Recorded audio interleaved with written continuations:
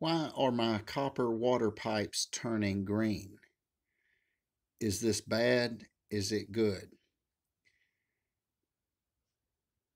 There are multiple reasons why one's water pipe can turn green. The official name is called patina. It's actually an oxidation.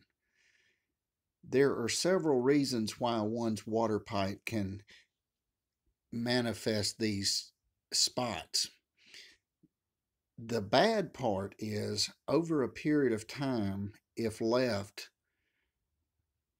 they can actually break a small hole. I have come across many water leaks that it's not a big leak, but it's usually like an aerosol can spraying out. And the aerosol can just typically sprays. I have come across some that are so fine that with a flashlight on the leak, one was not able to see the leak unless it was turned at just the specific angle. So what causes this? Number one, it could be age. It could be flux.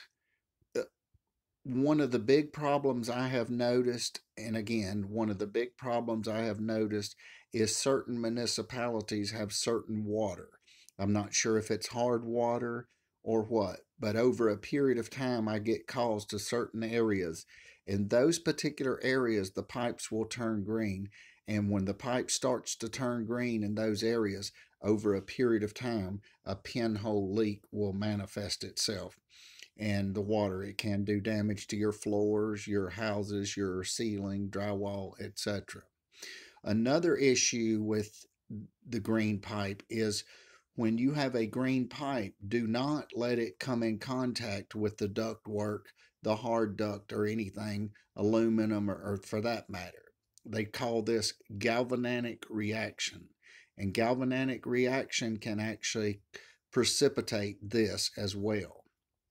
Another thing, if one has copper in a well, some of the minerals in the well water are able to eat the pipe up. There are many areas where the knowledgeable people encourage people not to use copper inside of a well. Simply put, the minerals in the copper have some type of reaction. The minerals in the water have some type of reaction to the copper pipe. So in summary, if you have this, do not come in contact with aluminum.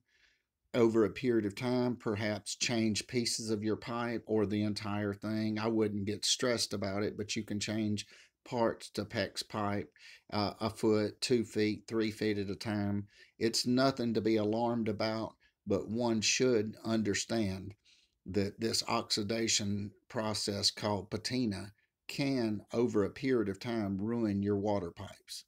Thank you. If you like, subscribe to the channel. Thank you.